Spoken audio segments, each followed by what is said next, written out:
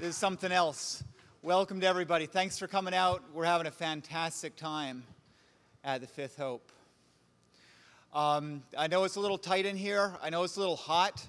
I got a couple of small requests, and the fellows in the orange shirts, everyone's volunteer in the conference, the fellows in the orange shirts are the security volunteers. They're gonna be following up by asking for this. What we need are two things. One is for people with the cameras, the tripods from the press to go to the center post, third post there, and back, please.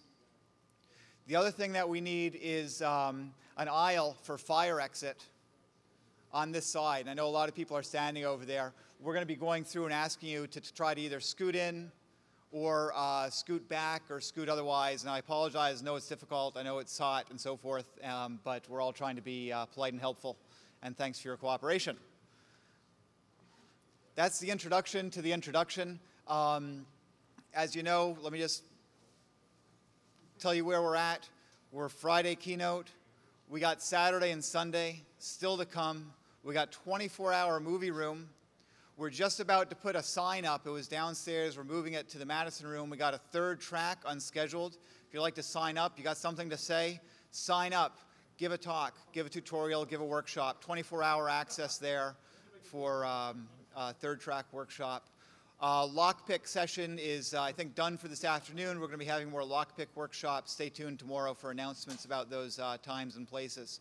So we have a lot of things going on, as well as a live broadcast of Off the Hook in this room from 8 till 10 p.m. and continued sessions in this room and the other room throughout.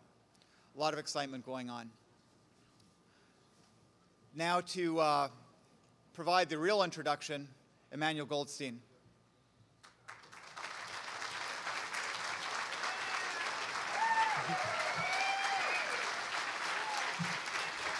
Wow. This is amazing. Look at this, all the way back to the end. Welcome. Welcome to the Fifth Hope. We're here. I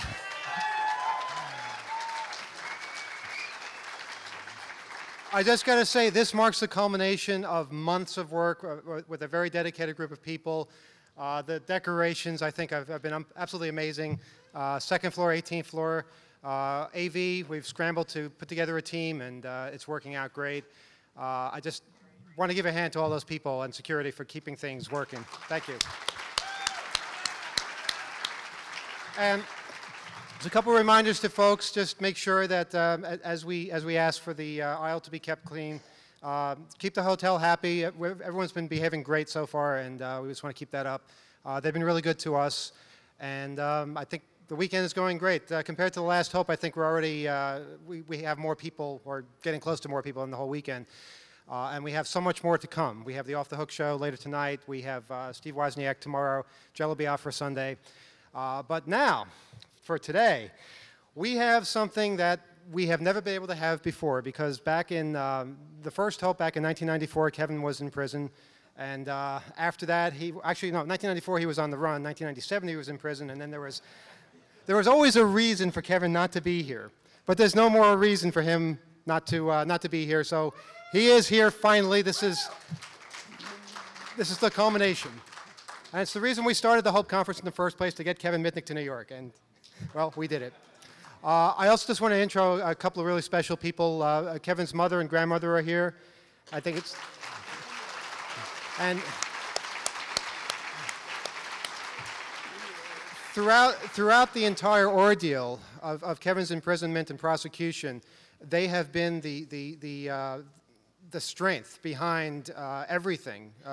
As far as Kevin standing up for his rights, just knowing that there are people out here supporting him, they've always been there, and they've been a real inspiration to me too. Just people who really understand what's going on, what he is accused of, what he did, what's unfair about it. And it's just, I think that makes all the difference when you have people who give a damn, who are standing behind you. So I want to thank you two for being there and for being here. And we can also say Kevin is the only hacker to bring his mom and grandmother to a conference. All right. And with that, the words I've been wanting to speak for 10 years. Ladies and gentlemen, Kevin Mitnick. Thanks, thanks, Eric. Very good. All right.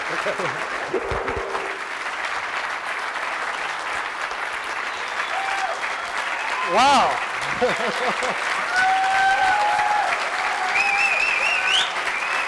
It's finally good to be home.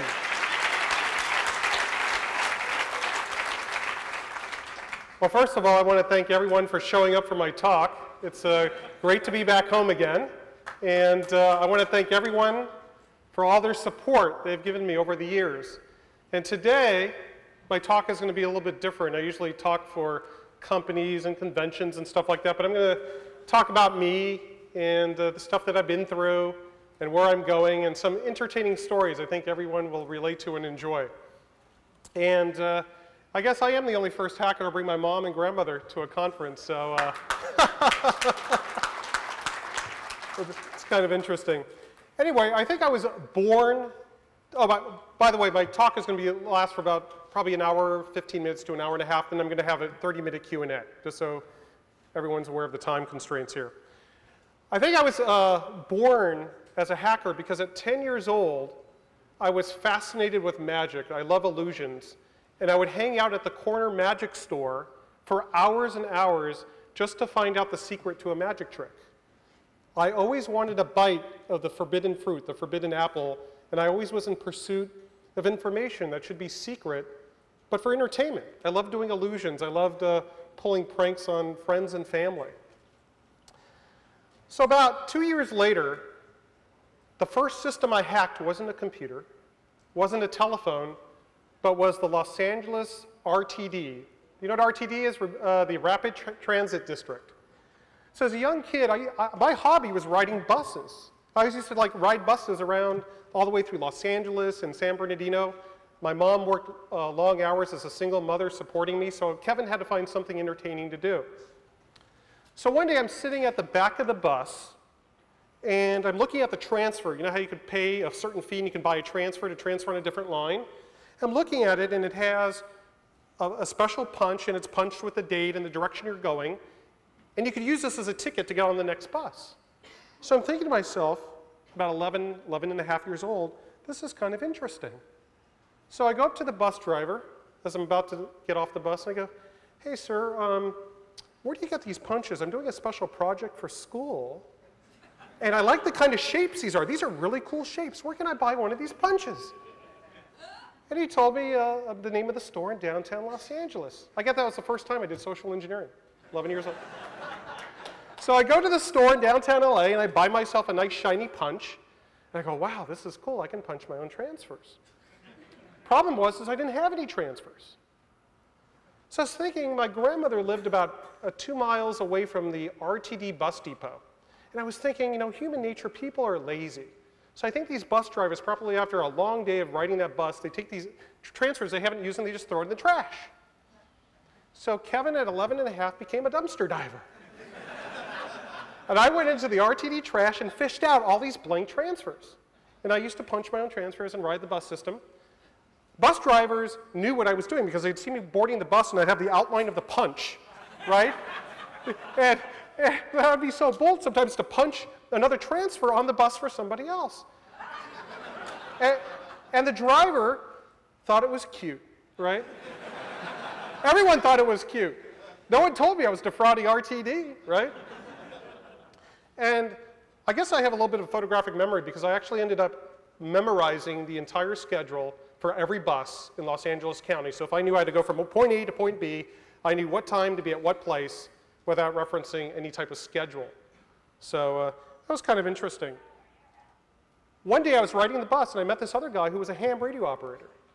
And this bus driver says, hey kid, I found this radio on the back of a bus. Do you know what it is? And he held up an HT, Motorola HT, and I go, oh, that's a police radio, I'm thinking. Well, that's cool, I'd like to listen to police.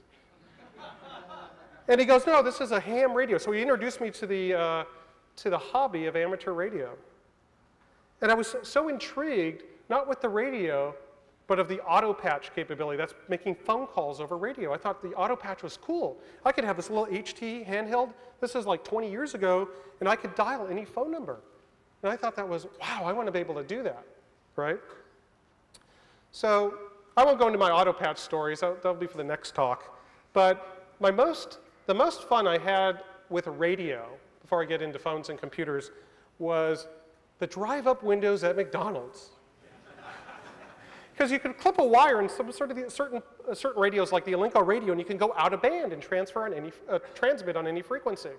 So we used to have fun at McDonald's. So the customer drive up to the drive-up window, and we now become the McDonald's employee because we had more power. Can I take your order, sir? Yes, I'd like a Big Mac, large fry, large Coke. Oh, I'm sorry, we have changed our menu, and now we offer Super Taco, burritos, and we don't offer any sodas anymore. It's only juices. We drive customers crazy. Even to the point, and don't forget, we're young at this time, right? So we're a little bit crazy. We actually with a microcassette tape recorder, record ourselves like, well, one of us recorded ourselves urinating in the toilet, so you have the sound on tape. Driver comes up. Yes, sir, may I help you? Yes, I'd like to get a Big Mac and a large soda. Well, sir, we only have apple juice today, and our ice machine's broken. But we could get you a large apple juice, and it's on the house. Would you like that? Oh, yes, sir. Okay. Well, hold on. Is that smaller, small, medium, or large? And we play the tape, right? We drove one McDonald's so crazy that the manager came out. We're like a block away doing this, right? Manager comes out. He's looking in the parking lot. He sees no one, right? And he's looking around, and he's scratching his head, and he walks up to the speaker, right? And he has his face on the speaker, and I go, what the F are you looking at? This guy, this guy jumped back 30 feet.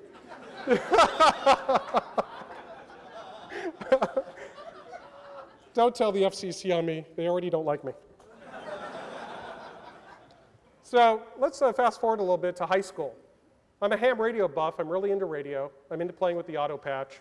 And I meet this other kid whose dad's a ham radio operator, and he was what they call the phone freak. So he wanted to borrow my radio in exchange for showing me stuff about phones, and I could really care less at the time.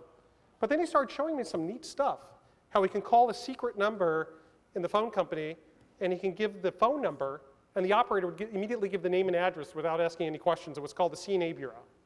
How he was able, he'd say, give me the name of a family member that has an unlisted telephone.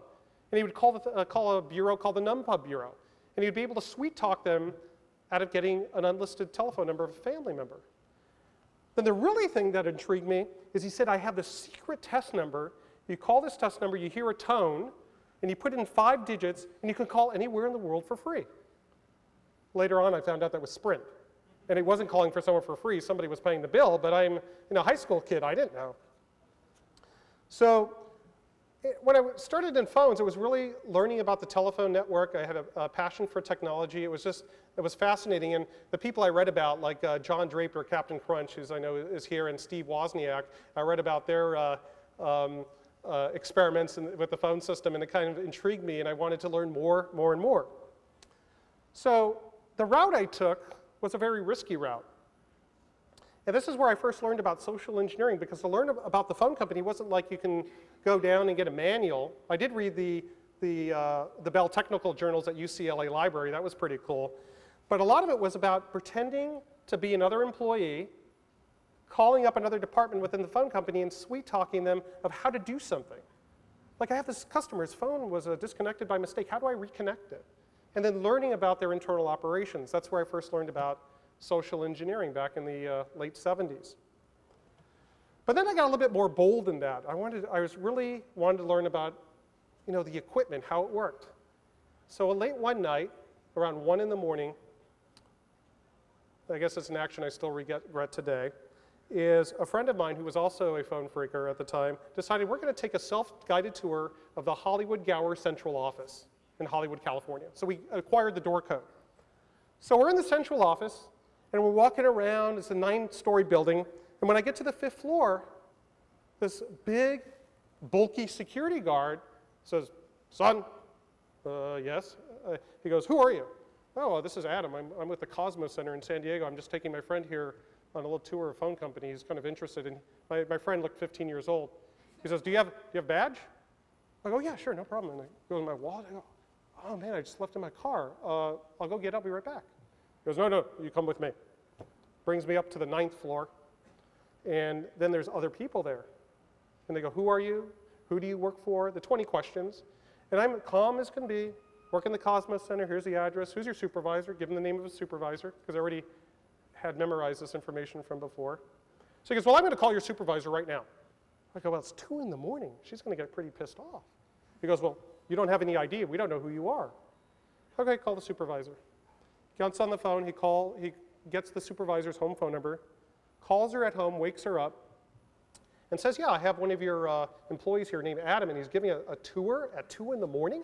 What's going on with this? And she somehow thought, she goes, oh, yeah, I do have an Adam working for me. And then I said to the gentleman, the security guy, I said, well, can I talk to my boss?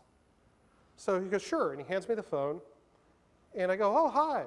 And we're talking. She's going, who are you? And I say, yeah, I am sorry that he interrupted your sleep, and I will have that report, Tuesday morning, and, how'd your vacation go? And she's going, who are you? What's your name? Who are you? And I'm having a call, and I'm pressing it to my ear so they can't hear her side, right? And I said, great, well, I'll see you Monday. Have a good day. And I hang up the phone. And I know I have 10 minutes to get out of there. So I calmly go, I told you who I was. I'm really sorry I didn't have my badge. I'll just be another half hour. Can I show my friend around the building? And, okay, go ahead. So we go, and instead of going on a self-guided tour, I decided to make a beeline right out of that building. Go to the elevator, down, out. And my friend and I sit in a car across the street, and we're just watching the door.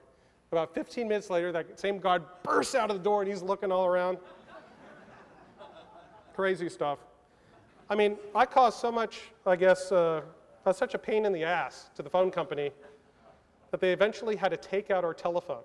I was at home living with my mom as a teenager, and the phone company actually removed our phone. Can you imagine that? They said, no phone for Mitnick. And I was thinking, I go, this is not fair. So I lived in Unit 13, and they actually had it blocked off at line assignment, which is a special division of the phone company, no phone. Okay. So I call up their facilities department, and I tell them, there's a new unit being installed, 12B. Okay. So someone might move into 12B shortly, so you just should allocate it if they need service. The customer might install a phone there. I wait about 3 days. I go to the hardware store, go get 12B, take off 13, put on 12B. Phone company was not happy. About 3 months later, they figured it out. They yanked out that phone again. I think anyone in that apartment building, they had to go through security before they could get a phone line. I don't know why these guys don't have a sense of humor. So I'm in high school. I'm really into phones, into switching and learning how this stuff worked. And that's when the phone company was going from step-by-step, crossbar, to ESS, electronic switching systems. And computers kind of were the front ends that controlled these devices. And I like to pull pranks on friends, so I always like to get access to the switch electronically. So when I was in high school, this friend introduced me to the computer instructor and tried to get me into class. And the instructor goes, well, do you have trigonometry? What are your prerequisites? I go, no, I didn't have those mathematical prerequisites, but I'd still like to take class. Can you let me in? He goes, well, and then my friend says, oh, show him some of that phone freaking stuff. I go, cool. So I start showing the teacher some of the cute things I could do with the phone, and he waives the prerequisites, right? So I go, oh, that's cool. So first assignment, write a basic program that finds the first 100 Fibonacci numbers. Boring. I decided my first program was to write a login simulator. So when the teacher would dial up to the PDP-11 off-site, he'd be talking to my program instead of the operating system and giving me the password that he was using. And it would store his password in the file and would go ahead and log him in. And every time I'd go up to him and give him his new password, it would drive him crazy. Even to the point, he'd put it on paper tape, like the password, the 6-character password. This is the Ristasy operating system for all your old-timers out here. And then every day I'd remember the configuration of the holes and write it down. I'd get friends, oh, what's the second line? We write down, then we'd figure out the password, right? So I got bored with it. They had an HP 2000 at school, and a lot of us used to play games like Star Trek, Zork, Adventure. But USC always had the better games. And our modem at the school, we had an Olivetti 110 baud terminal. So to dial up to the school, can you imagine 110 baud these days?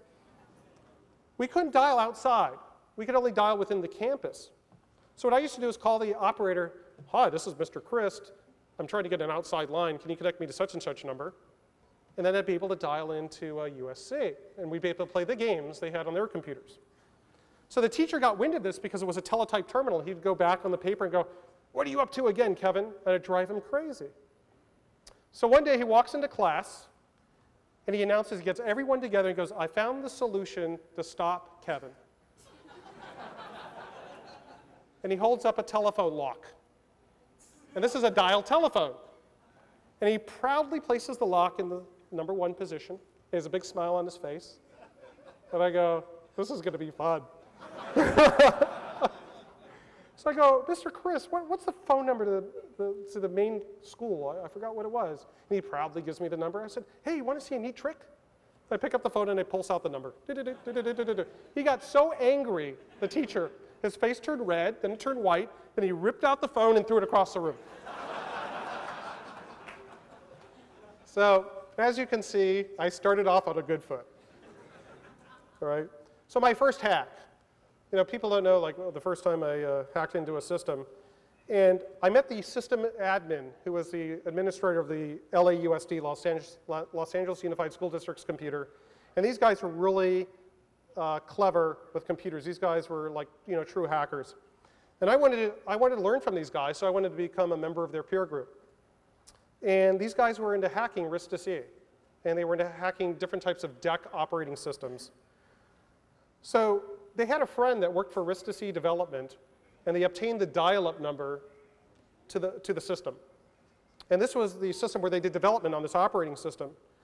So they said, Kevin, if you can get into that system, you can join our group, and we can share information. I'm thinking to myself, I don't know much about, you know, hacking at the time.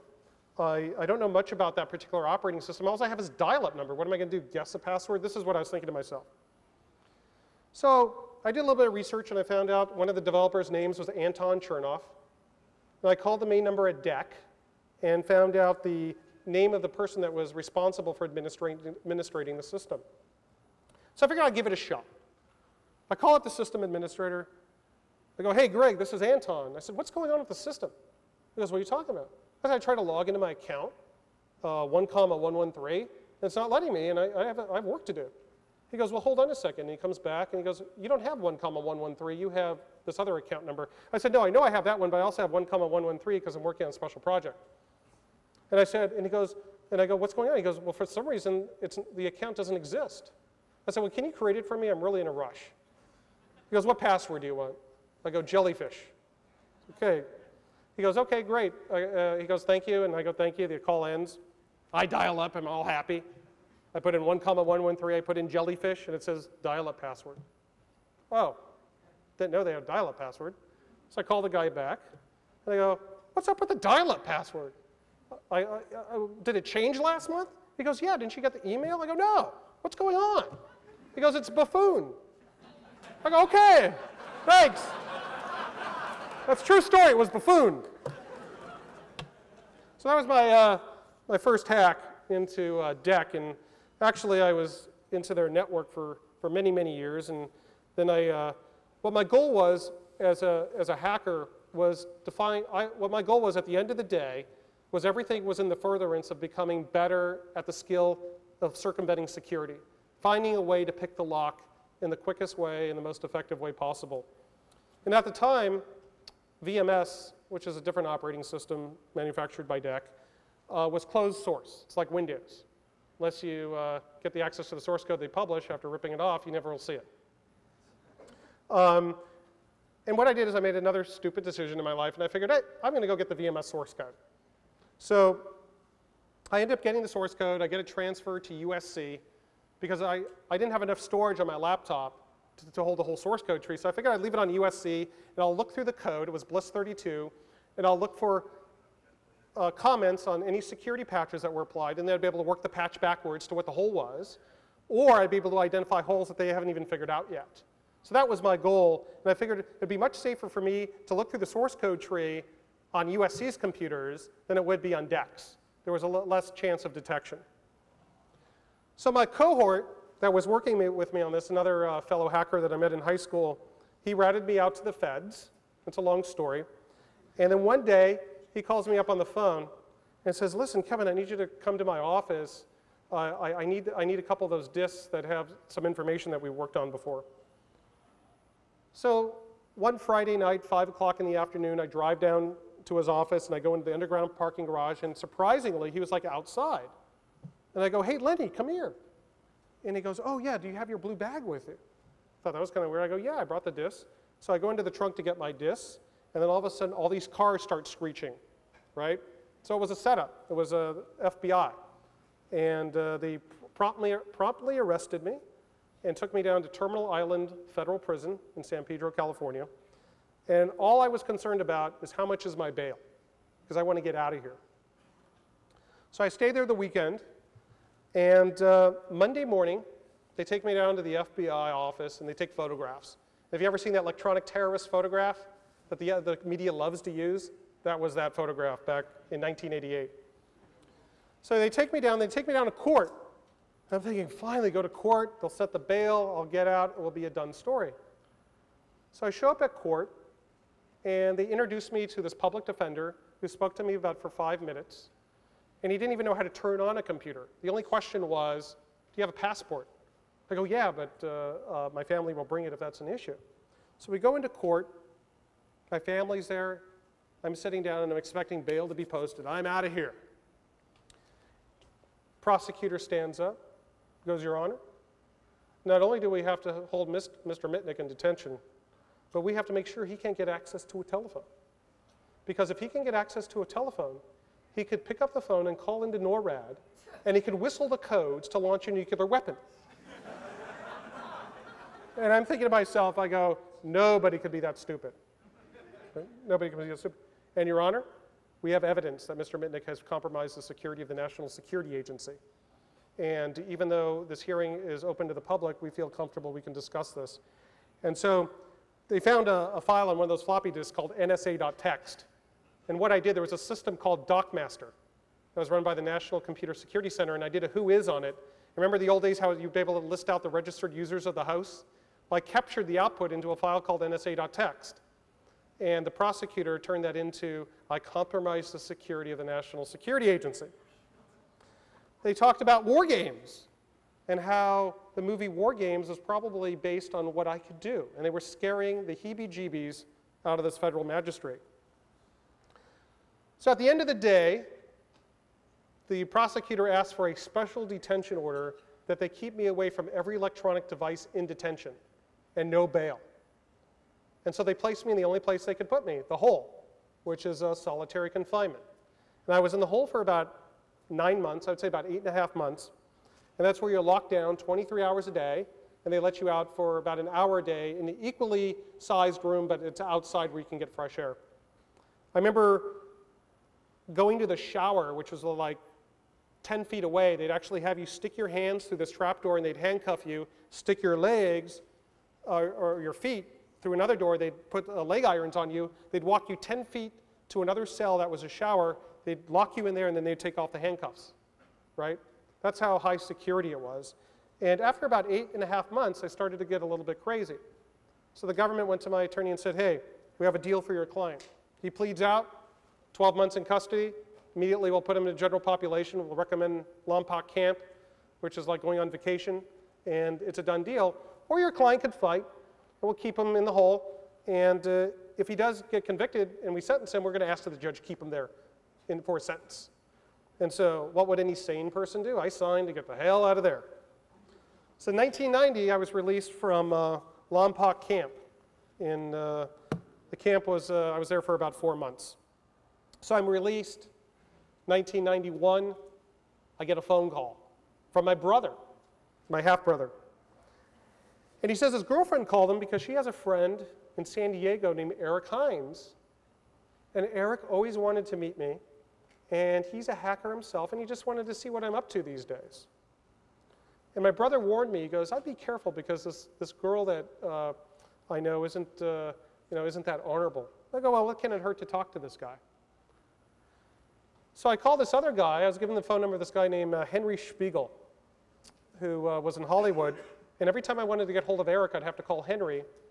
to eventually that Eric gave me his pager number. And Eric was always asking like probing questions like, what are you up to these days? Who do you associate with? And I go, well, I'm not doing anything illegal. I'm just curious what you have to tell me. We decided to meet for dinner one night at a Hamburger Hamlet in LA. And he tells us about this system that Kevin Poulsen and him found called SAS. And with this system, you could secretly monitor anybody within Pac-Bell service area, and you could even seize their dial tone. I mean, it was like this system that had hardly no security, and the power was pretty compelling, especially when you could monitor data at 1200 baud. So I go, wow, that's kind of interesting, kind of piqued my interest, even though I was on supervised release and I was kind of out of the scene for about a year and a half. So I decided I was kind of suspicious about this guy, Eric, and I wanted to find out who he really was. So at the time, the PUC didn't tariff caller ID in California. You couldn't get it. The service was there, just couldn't get it. So since Pac-Bell didn't implement it, I decided I would. So I got into the switch and I put caller ID on a friend's number in LA.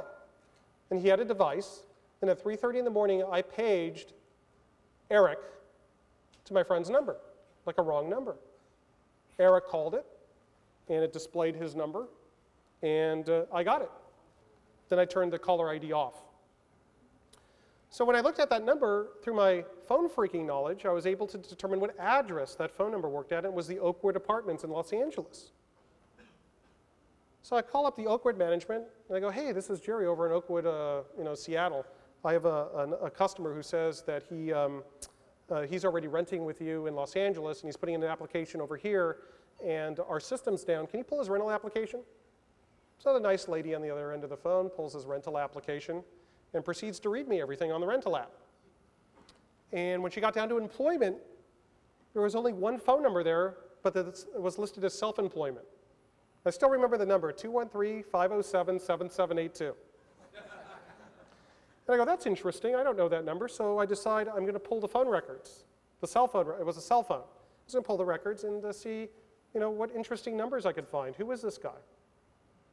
The other interesting thing is that number that I ID'd wasn't listed in the name of Eric Hines, but was in the name of Joseph Wernel. And I thought that was odd when one person lived in that apartment. So I pull the phone records, and immediately I find out something's wrong. I see this number on there over and over and over again, 310-477-6565. That number happens to be the telephone number for the Los Angeles headquarters of the FBI. Once I saw that, I knew something was very wrong. So then I start digging a little deeper, and I decide I was going to pull the Social Security record so I can find out where this Eric Hines had worked before. It's called a DECWI, and you can find out where somebody's worked since 1978. So I find out the mother's maiden name, the father's name, the birthplace was Pennsylvania for this guy, Joseph Wernel. And then I proceeded to try to track down the parents. And the mother's name was Mary Eberly, and the father's name, I think, was Joseph Wernel Sr. So I'll go on to some databases, and I find out another Joseph Wernel in the same city that the Social Security record indicated was the father and the mother. And I call up, and I said, yeah, may I speak to Mr. Wernel, please? Well, who's calling? Social Security Administration. Well, how can I help you? Well, I think we got a record skewed on this benefit application, and I'm just trying to straighten it out. May I speak to Mary Eberly, please? Oh, well, she's my sister. Oh, she's not your wife? No, she's my sister. Oh, okay. Well, here's another person on here listed as Joseph Wernel. Who's that? He goes, well, that's me. I go, is there another Joseph Wernel that's younger? He goes, no. I goes, Mary Eberly have a son? He goes, oh, yeah, her son's name's Joe Ways, but he's an FBI agent in LA. Oh, Joe Ways. So Joseph Wernel is a cover identity for Joe Ways. So then I knew something was very wrong. So in my, I guess, my obsessive little behavior finding out the answer to this problematic question of who Eric Hines was, I decided I'm going to get DMV photographs. So I call up Department of Motor Vehicles in Sacramento, and I give them the proper requester codes, and I have them fax over the driver's license photographs for Joseph Ways, Joseph Wernel, and Eric Hines. And I had them go to a Kinko's in Santa Monica. So they went ahead and faxed it, and it came out really grainy, and the fax was terrible. I couldn't see the pictures clearly. So I figured I'll try in another week, and with another fax machine probably be better. So I decide a week passes, and I figure I want to get those photographs again. So I decided to go to a different Kinko's in Studio City, California. So Christmas Eve, 1992, I show up at that Kinko's, and I go in, and it's super busy, and I'm really anxious just to get the photograph and get out of there. So I'm by the counter, and nobody's there. So I figured, okay, I'll just grab the fax, I'll leave a couple bucks, and I'll be out of there. It's done. I don't want to wait. I go behind the counter. I go to the file and pull out the fax for the name that I used to request it from the DMV, and it was a picture of this old woman, like from a textbook. And I'm pissed, because I have somewhere to I have to get to somewhere at a certain time, and now I have to call back these incompetent people at DMV because they screwed up. So I'm looking for a phone in the Studio City Kinko's, and I'm walking back and forth, because there's no phone there for customer use, and I'm trying to contemplate what I should do. Little did I know, I had DMV investigators and FBI that were also in that Kinko's that were following me back and forth, right? So I go out to the payphone outside when I got my thoughts together. I figured I'd call these people up and give them my 2 cents, because they can't even fax over a photograph correctly. So I get on the payphone. I'm right outside the Kinko's, and I don't put a dime in, of course. I use a calling card, right? Not on my calling card, but I call up DMV, and all of a sudden, all these people in suits come out, and they're looking at me. And I'm holding the fax. And I go, yeah, can I help you? And they go, yeah, we're with the DMV. We want to have a conversation with you. And I hang up the phone, and I go, really? I go, well, guess what? I don't want to have a conversation with you. And I threw the fax up, and I ran.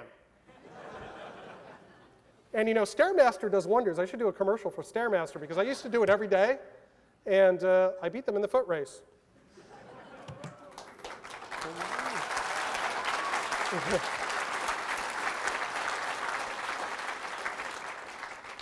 Yeah. So I figured that's a good time to go underground. I figured that something serious was going to happen with the, now I knew that Eric Hines was definitely either an FBI agent or an informant, and I knew that I was a target. And at the time, I was really scared of being put into solitary confinement again, because if you're ever locked up in a room that's like, say, 10 by 6 for 23 hours a day for 8.5 straight months, you'd probably feel the same way. So I decided to change my name, and I moved to Denver, and I became Eric Weiss. And I worked at a law firm. And you know, it's funny, does anyone know who Eric Weiss is? Harry Houdini. I thought it was funny the FBI didn't. There's the theme of magic. It was an illusion, right? So I'm in Denver, and I decided, hey, I'm on the run. My hobby's hacking. So what the hell? I have nothing to lose. I'm just going to work by day, legitimately, earn a living, and by night, I continue my hacking hobby. So I'll just tell you the story of one of those, is Motorola. I had a friend who was that worked in the law firm, and he had the brochure for the new Microtac Ultralight. And I thought, hey, this is a really cool cell phone. I'd like to know how it works, you know, because the hacker mind, it wasn't about, I wanted to start up a competing company and call it Cavarola. I wanted to learn how this system worked. So what a better way than to get access to the firmware. So it was snowing in Denver that day, and I left the office around 3 p.m., and I lived on 16th Street in Denver. It's about a 17-minute walk from home. So I pick up my cell phone, which was a Novatel, and I call the 800 number from Motorola Corporation. The lady answers. I go, hey, this is Rick with engineering on Arlington Heights. Do you know how I can get hold of the Pacific subscriber group, the people that handle the cellular phone R&D? She goes, no, sir, but all our cellular phone stuff's handled out of Schaumburg, Illinois. I go, great, do you have that number? Oh, certainly, sir, it's 708, blah, blah, blah, blah, blah, blah. Call that number. I go, hi, this is Rick over in Arlington Heights. I'm trying to find who's project manager of the Pan American Cellular Subscriber Group. She goes, well, hold on, sir. And I'm transferred around. Finally, I get transferred to the vice president of R&D for cellular. I go, hey, how you doing? He goes, great, who's this? I go, this is Rick over in Arlington Heights. I go, do you know who works on the Microtech Ultralight project? Well, that's Pam, she works for me. He goes, well, can I help you? I go, well, no, is there any way, can I talk to Pam? He goes, sure, her number is, extension 2345. I go, great, thanks, have a great day. He goes, thank you. Call ends. Next call to Pam, that's extension 2345. Instead of getting Pam, I get a voicemail. Hi, this is Pam. I just left on vacation. I'll be back on July 29th. If you need any help, please call Alicia at extension blah, blah, blah. I go, wow, that's interesting. So I end the call. And I'm walking home in the snow, by the way. I call Alicia. I go, hi, Alicia. She goes, hi, who's this? I go, it's Rick over in Arlington Heights. How you doing? She goes, great. I go, did Pam leave on vacation yet? Because I was supposed to talk to her, and she said she might be going, and I wasn't sure. She goes, oh, yeah, she left. I go, wow. She was supposed to take care of something for me, but she said if she didn't have time to do it, that you would help me out, that you're the person to contact. She goes, yeah, how can I help you? I go, well, do you know where the latest revision of the firmware for the Microtech Ultralight, do you know where that is on the server? She goes, well, I work in development. I said, well, she doesn't know, I don't know where it is, but I'll find it for you. So she was looking around on the different systems and found a script in Pam's account that actually extracted the latest source code release and put it into a directory on her local machine. She goes, oh, okay, what do you want me to do next? And I go, well, do you know how to use like tar in gzip? She goes, what's that? I go, well, let me show you. So I walk her through the steps of taking the whole source code tree and making one nice little file that's tarred in gzip. I go, great, well, you know what would help me a lot, Pam, if you can transfer that file to me? She goes, sure, how do I do it? I go, do you know of a program called FTP? She goes, yeah, that's file transfer program. I said, precisely. And I'm thinking as I'm walking, I never expected this to work. This was all extemporaneous. So I'm thinking, where can I have it transferred to that doesn't go back to Eric Weiss or Kevin Mitnick or anything? So I remembered I knew an account at Colorado SuperNet, which was an ISP in Denver. And I remembered the account name and password. I also remembered the IP address, thank God, because I was thinking, giving this lady to FTP the source code to supernaut.colorado.edu would have been a big red flag. So instead, I say, OK, I'm going to have you open up an FTP session. And she types FTP. I go, OK, open, and I give her the IP address. And it just sits there dead as a doornail.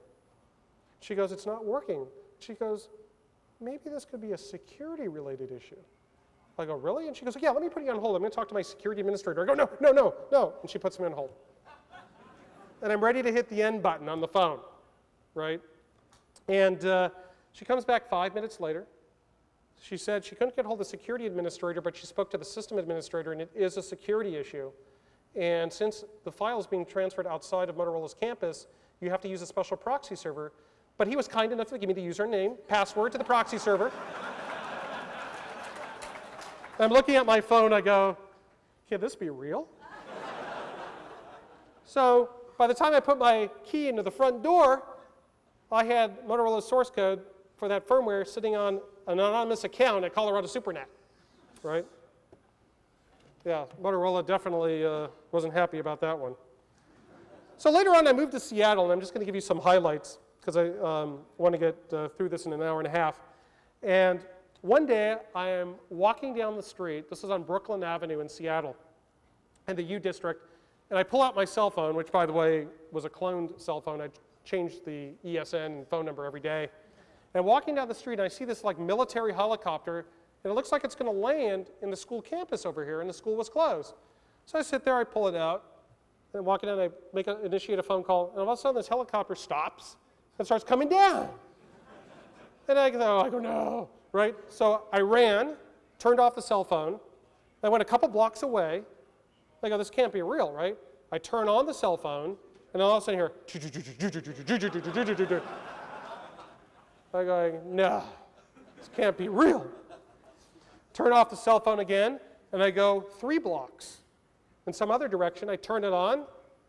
I go, something's wrong here.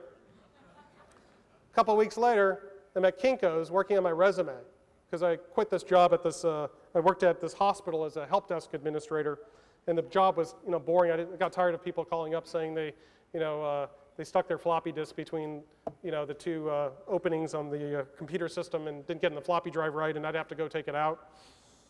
So I quit that job, and as at Keynote, I was working on my resume, and I was sitting there listening to the Secret Service frequencies. And I'm listening to the surveillancer, waiting for this guy at somewhere in Seattle, and they're sitting there, and I'm listening, and this lady next to me she goes, "What are you listening to?" I go, "Oh, that's the U.S. Secret Service. They're about to bust somebody tonight." She goes, "Really?" I go, "Yeah." I go, "But that guy's going to have a bad day." And we're both laughing.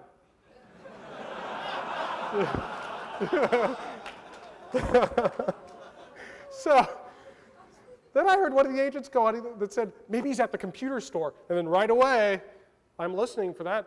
Then I get interested in the conversation, right? So a few hours later, I'm done working on my resume to get it printed on the ivory linen and stuff, and then I decide to walk on the opposite side of the street, home. And walking the opposite side, I see a van sitting in front of the apartment, 2 people in there. I go around the block, and I noticed my lights were off in my apartment. And that was kind of strange. But the manager's light on the second level was on, so it wasn't a power failure. So eventually I got enough guts to go up to the manager's, and I knocked on his door. This is like after midnight. And I go, "Hey, this is Brian." I had a new name, Brian Merrill. He's not a magician, by the way. And I go, "Did you let someone in my apartment?" He goes, "No, but they let themselves in, Secret Service, FBI, and Seattle Police. And, oh, by the way, they said they want you to call them when you get home." I go, "Oh, really?" I go, "Do you have the phone number?" He goes, "No, but they left you a business card downstairs." Okay, I'll go right to it. Needless to say, I decided not to go to my apartment, and I left Seattle. Yeah. I had to abandon all my stuff, too. So let's fast forward. And there's a lot of stuff to tell, but I can't bore you guys with everything. Let's go into 1995. I was in Raleigh, North Carolina. And I remember talking to Emmanuel the night before my bust. I was talking to him. I called him up to say hello, to let him know how I was doing. And unbeknownst to me, Satomu Shimomura and John Markoff of the New York Times was eavesdropping on that communication. So around 1:30 in the morning, I got a knock on the door. And I just got done working out at the gym. And to me, it felt like 9 in the evening. It didn't feel like 1:30 in the morning. And without even thinking, I go, "Who is it?" "FBI." "Oh, no." I go to the phone. I call my mom. I call my grandmother. I call my lawyer and say, "Hey, I'm in North Carolina, and the FBI is at my door. I think something's wrong." So I go, "What do you want?" "Are you Kevin Mitnick?" "No, man. Do you guys check the mailboxes?" "I'm Brian. You got the wrong door." "I'm asleep. Come back later." Okay, they go away for about 10 minutes. Come back. Knock again. "Yes." "Can we talk to you for a moment, sir?" "What do you want now?" "Well, we really want to talk to you. It's really important." I figured I'd crack the door. I'd crack the door, and about 12 people end up in my studio apartment. They go, "Sir, are you Kevin Mitnick?" I go, "I just told you no." "Do you have any identification, sir?" "Yes, absolutely." And I pull out my new North Carolina driver's license with a new name on it. My picture, of course. And the FBI agent examines it closely. He goes, "Well, sir, you just got this about 2 weeks ago." "Okay, yeah, it's the law in North Carolina when you move. You have to change your residency. You have to get a new license." He goes, "Well, where are you from?" I go, "Nevada." So then the agent starts searching around my apartment. And they go, "Excuse me, are you looking through my stuff?" And he goes, "Yeah." And I go, "Do you have a warrant?" And they hand me this piece of paper that says US v. Kevin Mitnick, no address. I go, "First of all, I'm not this Mitnick guy. And second of all, this doesn't look like a search warrant. I mean, it doesn't have an address." He goes, "No, it's a search, sir." And I go, "No, you're not searching here." And I get my attorney on the phone. I go, "Hi, John. This is what I think Len is the name I was using." And he talks to the agent, and he demands to get a search warrant. So the case agent left. But this one agent decides he's going to go through my briefcase. And I knew that I didn't want him to go through my briefcase because of something I had in there, other identity stuff. So as he's looking through my briefcase, I go up and I slam it shut and I lock it. And he gets very angry. And he goes, "You open this up right now, else I'm breaking into it." I said, "I can't stop you from breaking into it, but I'm not opening it." And of course, they never did because they would need a search warrant to open it. So eventually, about an hour and a half later, they're searching. I'm yelling at them to get the F out of my apartment, and I'm not this Mitnick guy. So they handed me, they got all in a circle and put me in the middle of the circle, and they had this piece of paper they were looking at, and it was a U.S. Marshals Most Wanted poster with my picture on it. So, but I looked different. I had a mustache, I had very long hair. I could easily fluctuate my weight to change my looks. So I didn't look anything like the picture. So they hand it to me, they go, doesn't this look like you? So of course I take it and study it. What do you think I'm going to say, right? I say, no, it doesn't look like me at all. And they go, about after 15 minutes, they're confused. And they go, well, sir, frankly, we don't know if you're Kevin Mitnick, but we want to do something. We want to take you down to our FBI office and fingerprint you, and we'll do a fingerprint comparison. I said, why didn't you guys think of this earlier? Why do you put me through this 3 hours of this shenanigan when you could have just fingerprinted me? In fact, why don't we schedule an appointment tomorrow morning at 10 a.m.?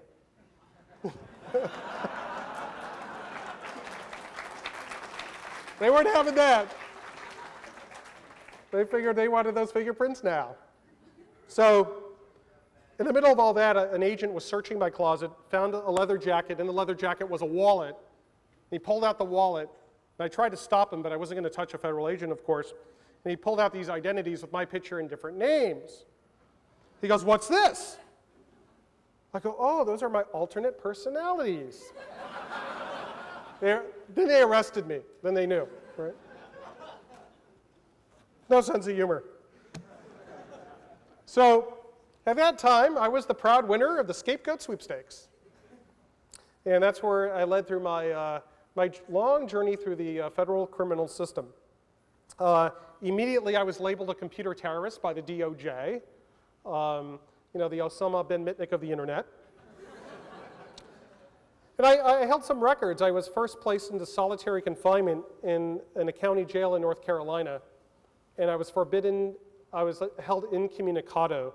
And after about a week, my attorneys in Los Angeles negotiated a deal that if I essentially waived all my rights, that they would let me out of the hole. And I'd only be allowed to call certain people. So I figured, do I want to be in the hole for months more, or do I want to get in the general population and waive the rights? Well, I waived the rights, I signed. And then I ended up being held, it's a long story, but I'm only going to cover the highlights, for about 4.5 years without a bail hearing, which is actually unconstitutional because everyone that's arrested and accused of any offense is allowed to get a hearing in front of a neutral and detached decision maker. And this is where both sides have the opportunity to determine, to prove to a neutral decision maker whether there's any condition or combination of conditions that will reasonably assure that the person will appear at trial. And the judge in my case was so poisoned against me because, you know, I could launch nuclear missiles by whistling into a telephone that she decided it wasn't necessary to have a hearing. And we took it all the way up to the US Supreme Court. And Justice John Paul Stevens thought it was a very interesting issue, and he referred it to the full court for a hearing, but I didn't get enough votes. So unfortunately, the Supreme Court pretty much turned their back on the case, which happens to a lot of people. So the first record I set was the longest held in pretrial detention, the longest held without a bail hearing, the first defendant to use a laptop in prison. And the laptop was an interesting issue because for my attorney to prepare an adequate defense, he needed access to the evidence. Well, what evidence do you have against my client? Well, it's all computer-based evidence, right? And my attorney wasn't a computer expert. None of the computer experts that he found were knowledgeable enough at the time to really analyze and dissect the evidence. So he needed my help in explaining to him what was important and what wasn't. So he argued for years to allow him, his assistants at the office, and myself to be able to review the evidence together. The government, I remember Christopher Painter, who's now the chief of CSIPs, he argued to the judge, if you give Mitnick a standalone computer in custody, that he can and probably will write a worm or a virus, and somehow it's going to find its way off that standalone laptop and wreak havoc upon the free world. Not only that, we believe that he could engineer an escape with a standalone laptop. And I'm thinking to myself, how can they get away with this? In fact, I'll tell you a funny story just came to mind. As I was so, like, I couldn't believe the excuses or the arguments that the judge was buying into, so I figured the judge needs to hear somebody with a credible background, somebody that's well known in the media that she wouldn't believe would BS her or try to pull the wool over her eyes. So I have a friend, I find the phone number to Steve Wozniak. And I call information over the phone, and I didn't find a Steve, I found a Gary listed. So I had my friend on a Sunday morning three-way in the number. I figured, I'll ask him. Maybe he'd be kind enough to come to court and he could set the judge straight. So I called up and some young guy answered. And I go, hey, is Steve there? And he got on the phone. And I go, hi. And he goes, oh, it's Sunday morning. I'm really busy. I can't talk right now.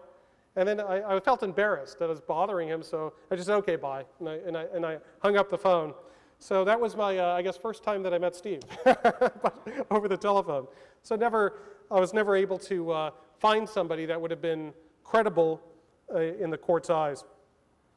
So what ended up is I was put in the position of waiving my speedy trial rights over and over again.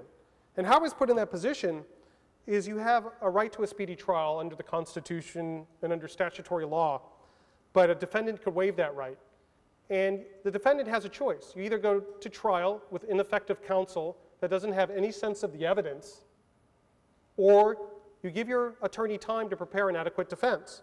And since my attorney had no access to the discovery, I was put into the position, well, you could stand on your rights, Mr. Mitnick, and go to trial immediately, and your attorney has no sense of the evidence, you're going to lose, or I waive my speedy trial rights over and over.